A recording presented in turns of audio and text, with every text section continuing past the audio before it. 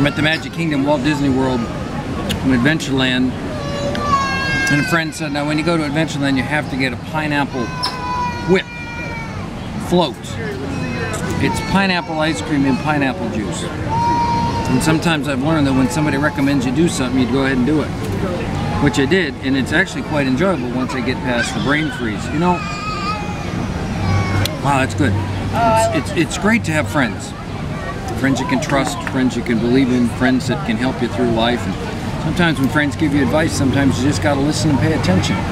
Like getting something to eat, or maybe something you need to correct or help do in your life to make a change or two. So God gives us friends for a reason, for the enjoyment in life and for the other things as well.